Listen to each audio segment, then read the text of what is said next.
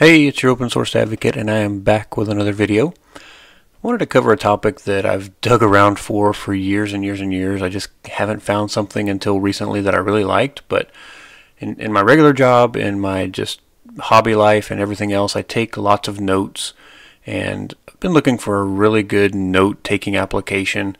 So I'll put it out there. I've used OneNote in the past. It's fine. It's interesting. It's a little bit confusing the way they lay it out to me, honestly. I've used Evernote. It was perfectly fine too. I've used Apple Notes. I've used Simple Note. I've used so many different note-taking applications I couldn't go through them all, or this would definitely be in a 1-hour video, so I'm going to try to keep this one short and to the point. So when looking for notes applications, I've tried tons and tons and tons, and there's plenty of them out there that are really great. The ones that I've found that seemed like they would be a great open source option turned out to be kind of an online only thing. So you had to have a connection to get your notes, and you had to have a connection to change your notes, and you had to have a connection to take any notes.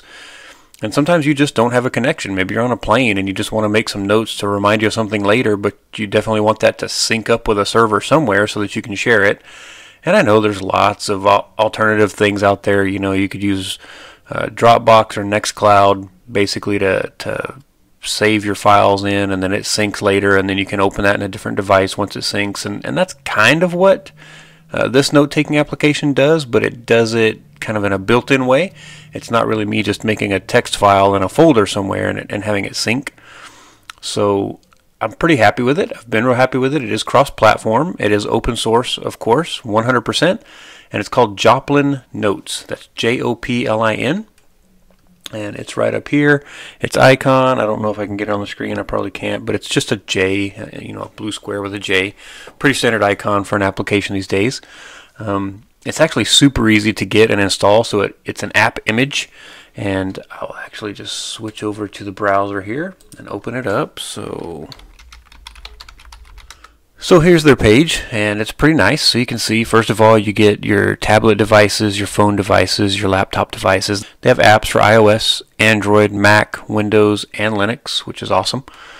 So if you come to their page, you'll see it's a pretty simple looking page. It does tell you a little bit about the project and about them, which is great.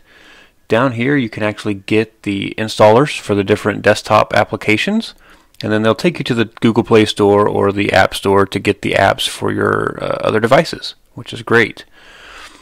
So once you've got it, you can install it pretty easily. And this one for Linux, it's an app image. So if you haven't done an app image before, it's pretty simple to use. You download the app image, and in fact, I'll just show you. So once you click on the actual downloader, you'll see down here in the bottom left, it's downloading the app image. Once you get that downloaded, you can just go into your documents folders and then go to your downloads or wherever you download files. So here you're going to see that I have 2 copies of it. One slightly newer than the other. That's our indicator that we've got the right one. So if I right click on this old one and I hit properties and I go to permissions, you'll see that it's already set as executable. If I right click on the new one that I just downloaded and go to properties and then permissions, you'll see that it's not executable. So that's the one thing you have to do. So once it's downloaded, you open this up, you right click, do properties, go to permissions, and just check that box. Once you've checked that box, you can just start the application. When you double click this, it'll ask you, do you want to create a desktop icon and a menu icon? It'll do a few things for you when you do it. I do leave the app image here because I think it runs something out of the app images. So you'll see I have a few of them here. So you could move this first and then do the install just so you have it in a place that you prefer. But I do leave them installed once I get them and actually get it going. I'll leave the app image here just because I've deleted them in the past and then the app stopped working. So it must be referring to something here when it gets installed. Anyways, everything's contained within that folder. So once you've done that, you're done. You're installed. It'll run. And that's really it. That's the hardest part of it, honestly, is to get it downloaded and installed. So you click a button, you go open up the app image, and you're done. So once you get into Joplin Notes, it's laid out very simply. It's not anything difficult or hard to use. It has a very simple interface. It has buttons to help you if you don't know Markdown, but it does use Markdown, and so you can see it kind of in a side-by-side view. And then you can toggle through those views. So if I don't like this, I could just turn off the reading view, I guess you'd call it, or I can switch it to the reading view if I just want to read what's on the notes. And then of course I can turn it back to side by side. So I'm just clicking this layout button and it just toggles through those. You can create a new notebook, so that ends up over here on the left. You can add tags for your notes to help you find things a little bit easier. The search is actually really good. You just start typing and it'll search and it'll find things. So if I put in something like, I don't know, WireGuard,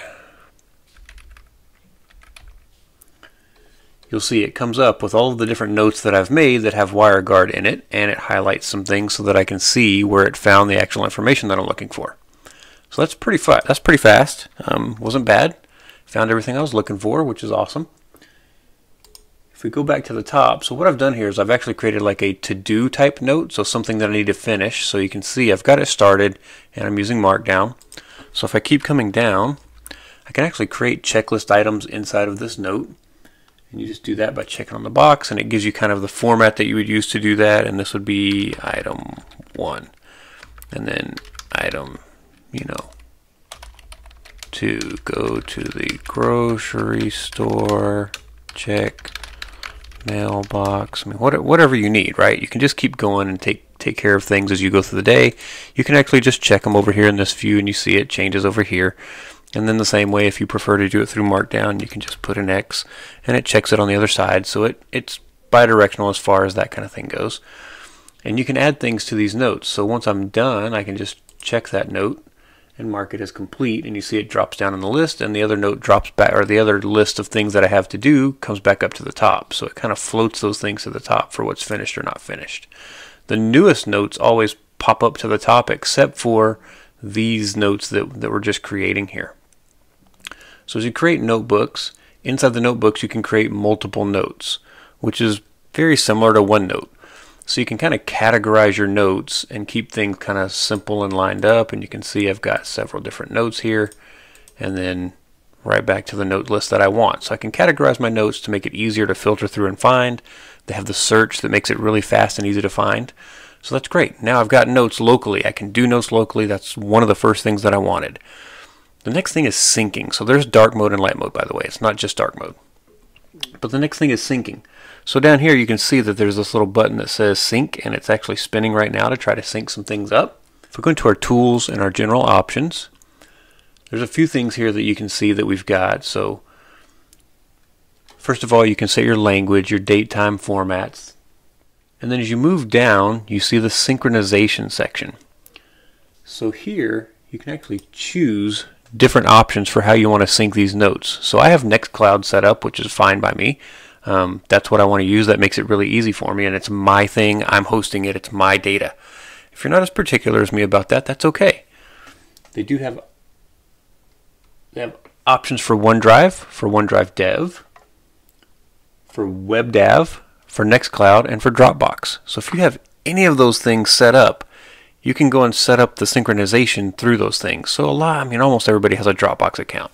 If you don't use it much, or it's not full, or you pay for a really big account and you've got space, then that's a great place to put these notes and have them sync.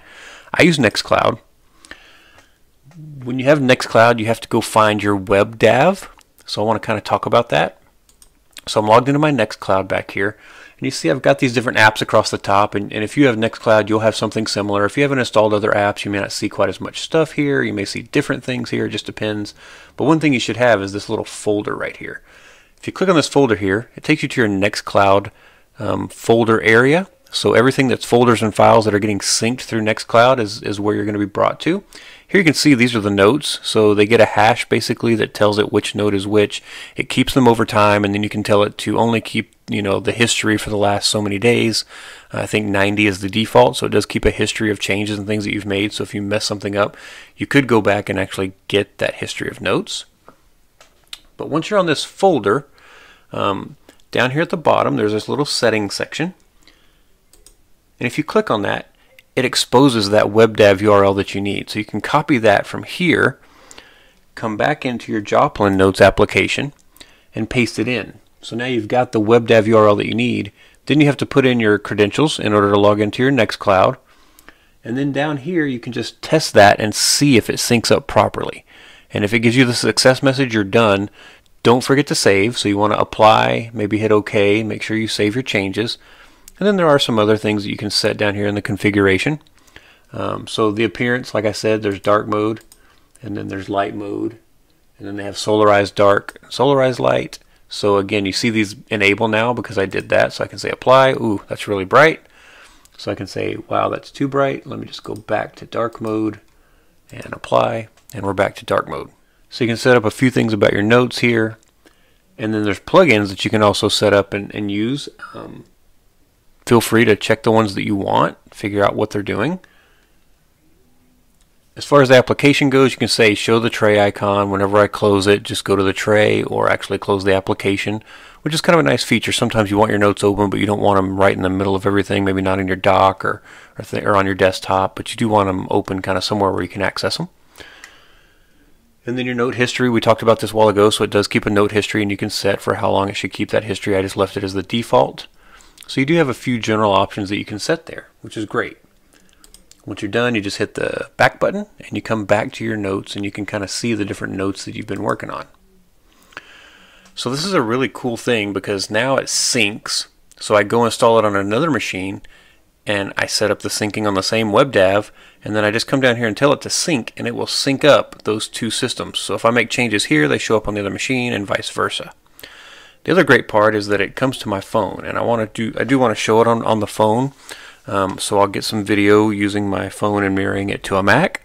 I am an iOS user, but being able to have those changes show up whenever I do things on my phone is really great. All right, I just wanted to talk a little bit about the Joplin application for iOS. I don't have an Android device, but they do have an Android application as well. So down here in the bottom right, you'll see the J, that's the Joplin application icon. You just touch it and you jump right into the Joplin user interface. So here you see I've got dark mode. You can set this within the app itself. It does not yet conform to the iOS setting if you have dark mode or light mode if you're running the newest version of iOS. But you can see here I've got my list of notes that I've created previously in this notebook, and at the top you can see the actual notebook itself. If you hit the menu on the left, you can change notebooks pretty easily. Just jump back and forth. And then of course you can go into a specific note and you can see the note items. Now the one thing for me, I have not great vision, so I do use things with larger text, but here on the screen you can see that once you get into the note, in the reader view, the note text is pretty small, so that's not great for me. I'd like for them to kind of improve that where it actually adjusts the font size along with everything else on the note view. But you can see our checklist that we made earlier in the preview, and it's checked, so I can just uncheck it by touching on it and it goes away, and that will sync up of course with the other devices. And the way you set up that syncing is when you go back into your menu, down here at the bottom you'll see configuration, and when you go into configuration you've got a few things that you can do there. So you've got general, which gives you language, time, date, and then here's synchronization. So again, you just pick NextCloud, put in your DAV URL, your username, and your password. If you're using Dropbox, same concept, just a different way of syncing, and of course same thing for OneDrive. So as you continue down, there are some other settings that you can set. So you can set the max concurrent connections, you can set how long it is between synchronization. So on the desktop I don't synchronize quite as often as I do on the phone, just because I know I'm going to be in here, I'm going to do some notes, and it's going to be pretty quick most of the time, and then I want them to go ahead and sync before I get out of the app. And I'm always a little worried about apps being able to do things in the background, particularly syncing functions, so I do set it a little bit shorter for that purpose. If we go back and we actually go back into our notes here, you'll see that I've got a lot of different notes, and of course we can go back into our note. And then down on the bottom right is a little floating action button there with the edit symbol, so you can go in and actually start editing your note. And we can just add another note. So this one doesn't really give you the pre-populated text, but it is not hard to do. And then when you hit the space, it jumps back, but there we go. I think we actually need a space between there, and there we go. And then we come back to the end of it and we say new note item, and then we can just save that, And there's our new note item on our list, and of course we can check it as done or uncheck it if it's not done. And then we can go back here and we can go into other notes. So I'm really interested in Christmas lights and some DIY stuff that I've seen recently. So I'm thinking about using that as one of the things that I do for a future project, and talking about some open source ways to do those things. But that's a really big topic I'm learning as I dig in more and more. So that'll probably be sometime next year before I get into that. But here's a lot of links and things that I've found on YouTube about people already doing this, and places where I can do some research to understand better what's going on. It's taking a lot of digging. So I've got a lot of different things that I keep notes on, and I really really like this app. I love that it syncs. I love that it syncs with everything on the desktop, and that it's cross-platform, which is super amazing, and that it's open source completely, and I'm running and hosting everything is even more important to me. So that's iOS. So this gives me a lot of freedom. I can use this on my laptop. I can take it with me if I'm on the airplane and I'm able to connect to anything. I can still take my notes. I can modify my notes. I can read through my notes. I can use my notes for whatever it is I'm trying to accomplish. And anything that I change, once I get back onto a connection, is going to sync up within a few minutes, and I've got everything where I want it. So this is a really great tool. I've really enjoyed using it. I'm really happy with the product. Very happy with the product, and I'm happy with the progress that they're making. So as you saw when I downloaded, there is a new version since I downloaded it last time. So there's active development going on this product as well, which makes it really useful. I hope you enjoy this. I hope it's useful for you. If you have suggestions, let me know. And I want to make things better and hope that I'm giving you great content. Thanks very much. And if you like this, like and subscribe.